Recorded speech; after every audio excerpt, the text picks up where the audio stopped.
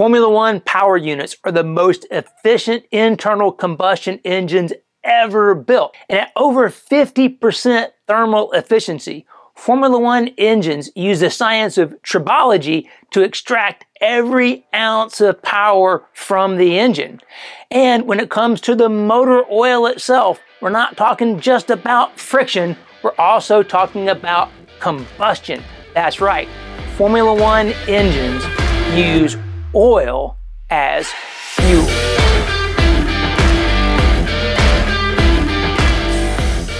Now, to be fair, the amount of oil being burned as fuel today is minuscule compared to what it was several years ago. Since the 2014 season, Formula One has used what's called the power unit, a 1.6 liter V6 that is turbocharged and hybridized. Of course, one of the coolest things about the engine is that even the turbocharger itself is hybridized. One of the things that came about during this era with this engine was the burning of oil as fuel. And the reason for that is that these current engines have a fuel flow limit. And within that, fuel flow is limited to 100 kilograms per hour. And this is where the idea of using oil as fuel was born.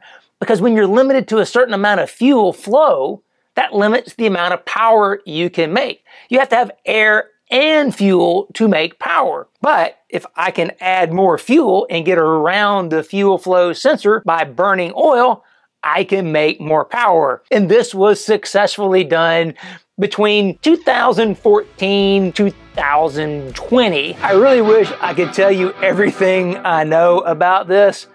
However, I have secrecy agreements with some of our clients and people I've worked with in the past, but I can share this story that actually changed how I formulate motor oils. Several years ago, at the very beginning of this turbo hybrid era, I met a gentleman named Bruce Crawley, who worked for ExxonMobil and was in charge of their Formula One fuels and oil development program. We had a wonderful dinner one night at the World Motorsport Symposium, and he shared a thought with me, and that same lesson still holds true today. Sometimes the answer is an additive. Other times, the answer is base oil.